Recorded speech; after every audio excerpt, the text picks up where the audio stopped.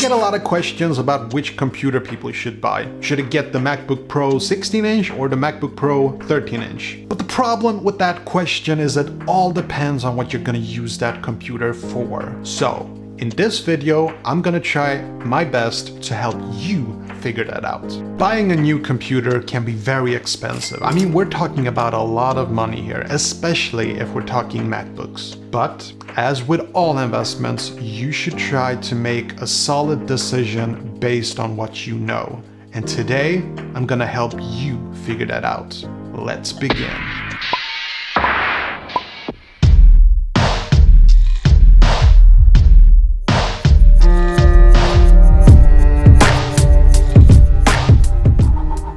Yo, my name is Tom. Welcome to the channel. Hope you're having a wonderful day. It's a beautiful day here in Sweden. If you're new to the channel, don't forget to do a hashtag new sub so I can properly welcome you. By the way, it would really make my day if you can just smash that like button. You see, I'm competing with the big YouTubers out there, so I need all the help that I can get. Okay, so when it comes to recommending different computers, that's very difficult. It all depends on what you're gonna use it for. Now, when it comes to MacBooks, it's pretty simple, at least it is for me, and I wanted to offer you my perspective on how I look at these MacBooks. Now, I see basically three categories. We're not gonna go into like specs and upgrades. I'm just talking about the base models. So in 2020, we have three models. We have the MacBook Pro 16-inch, we have the MacBook Pro 13-inch, and we have the MacBook Air. Now, all of these MacBooks have the upgraded Magic Keyboard, which I think makes a lot of difference. If you would have asked me last year, I basically would not recommend the MacBook Pro 13-inch or the MacBook Air for that matter. I would only recommend the MacBook Pro 16-inch. And that's actually why I got the MacBook Pro 16-inch. I made a review about it. If you want to check it out, I have a video where I answer most frequent questions and a couple of problems with the MacBook Pro. But in today's video, I wanted to talk about why this is not necessarily the best purchasing decision for everyone. Let's get started. So the 16-inch MacBook Pro that I own is a beast. I mean, if we're talking performance,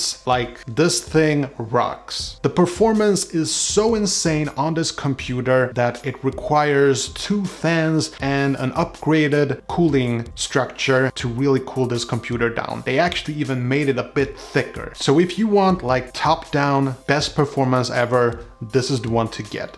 But I'm willing to bet that most people watching this video are basically wasting their money buying the new MacBook Pro 16-inch. Let me explain why. Most people don't use MacBooks to edit 4K projects or do 3D models. They use their computers to browse the web, watch YouTube videos like this one. And for that purpose, I think you're just wasting your money if you're getting this one. Plus, the big size of this thing, I mean, it's got a pretty hefty width and it's like 2 kilograms. So it's heavy, it's big, it's thin, but I still believe that this is a very big computer to fit in your back pocket. And for that purpose, I would not recommend this if you plan to visit a lot of coffee shops, travel a lot. It's just not worth it. Now, if you're gonna game on it, then yes, technically speaking, the MacBook Pro 16-inch, it does have the CPU and the GPU to play some games, especially if you install Windows on it, which you can in case you didn't know. But I personally, I would still get like a powerful PC laptop. You can get so much more bang for the buck. If you want to game a bit on your MacBook, then yeah, the MacBook Pro 16-inch will deliver. Now, I personally, I use this for heavy 4K editing. And when I say heavy 4K editing, I'm talking like 10 to 20 minutes long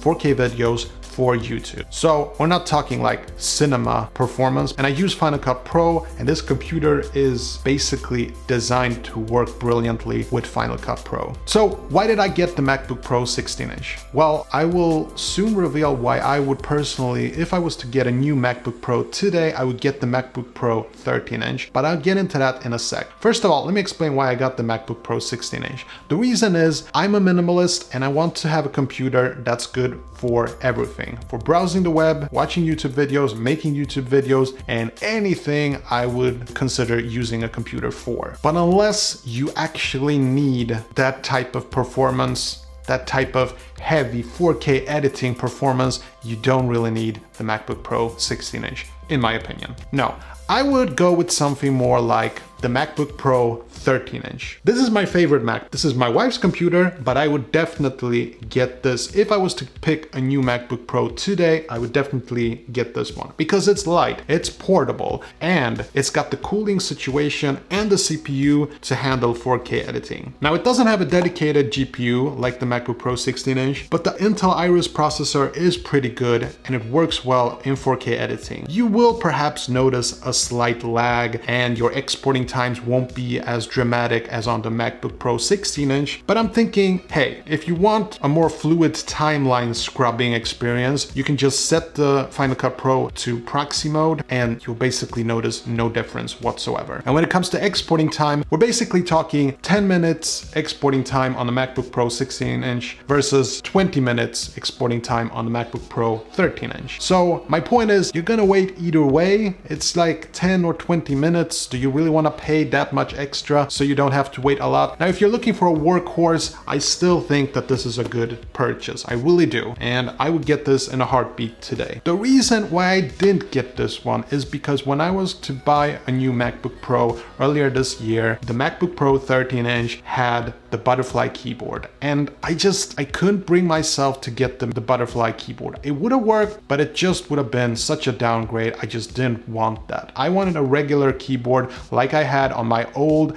MacBook Pro 13-inch from late 2013. And that's what I got in the MacBook Pro 16-inch. But now today, if you get a MacBook Pro 13-inch, you get the magic keyboard, as they call it. Makes sense, right? Now, the 13-inch MacBook Pro only has 2 USB-Cs. It doesn't have 4 USB-Cs like the MacBook Pro 16-inch. But to be completely honest, those 2 extra USB-Cs, they can kiss my... Now, for those of you who say that the MacBook Pro 13-inch is not good enough for 4K editing, you are wrong, Mr. and Mrs. Because I've edited so much 4K projects on my old MacBook Pro 13-inch late 2013 model. It was a bit slow, but it did get the job done, especially when editing in proxy mode. Now, the MacBook Pro 13-inch does not have a dedicated GPU, but what it does have is actually a T2 chip, which actually helps it to render H.265 video files. So if you're editing, say, 4K clips from a GoPro, you will notice that your MacBook Pro 13-inch handles it like a pro. Which is fitting because it's actually a pro model, but... So, this is my personal favorite. This is what I would pick today. Not kidding. I'm not complaining about my MacBook Pro 16-inch, but this would have been a much more portable solution for me. Now, sure, the screen is smaller, but you know what? When you're sitting like this, you're pretty close to the screen and you really don't need to have that much screen real estate, in my personal opinion. Okay, now last but not least, the MacBook Air. Now, my wife, she used to own the 11-inch MacBook Air. Do you remember that one? That was portable as crazy. Today, the difference between the MacBook Air and the MacBook Pro 13-inch, it's not that huge. It's a bit lighter, it's a bit thinner, but it's practically the same computer. Now, I don't have the MacBook Air here, but I did my homework. I have read a lot of tests. I've watched a lot of videos about the MacBook Air. Now, I recommend the YouTube channel Max Tech. They do awesome videos where they test computers like MacBook Pros versus MacBook Airs, where you can definitely see the performance on each computer. Now, the way I can tell is that the MacBook Air is lacking 2 things. One, a good cooling construction, which basically means that when you are exporting heavy 4K video files, it's gonna get really, really slow. That's what the computer does. In order to not overheat, it will clock down the CPU and it will take you a while to export 4K video files. The other thing that it lacks is the touch bar. And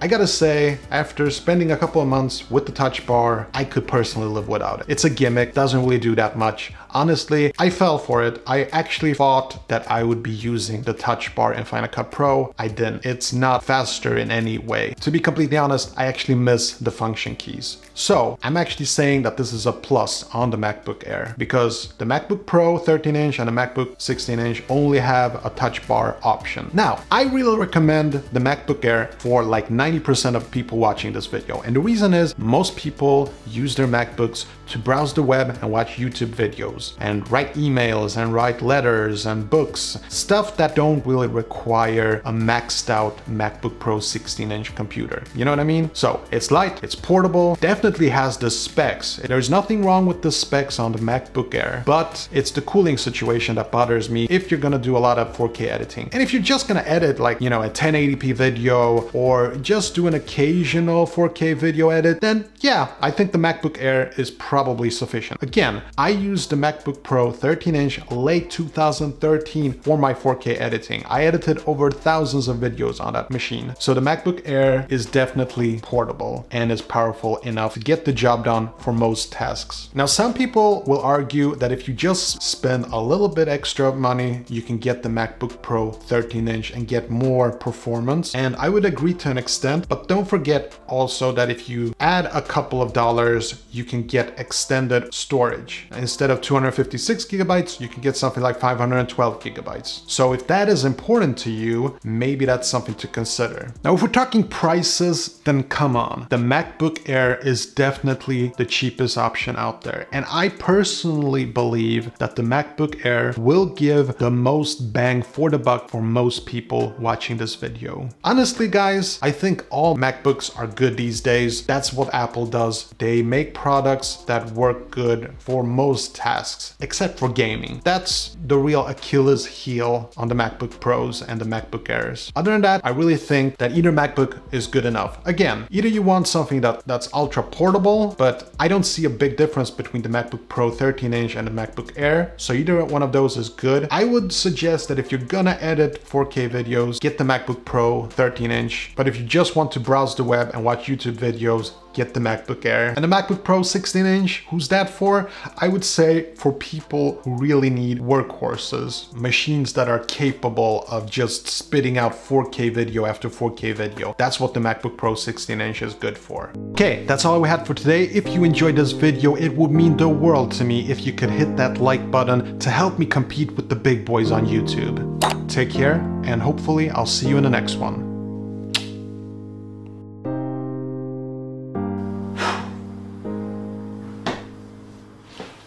Oh, that's right, it's the behind the scenes. We're doing a behind the scenes after every video, every tech video. It's more like a personal vlog thing, so let's get going. I just wanted to give you a bit of an update. So I recently started working as a consultant at a new place. I've worked as a consultant for the last 10 years, and so I'm working at a new place, and this workplace, it's in an area where there is a lot of seagulls. Okay, I live in the south of Sweden. I don't know about you, but I'm kind of terrified of seagulls. So the thing is, seagulls, they will put their nests all over the place. This is nesting season, and they put their nests on top of buildings.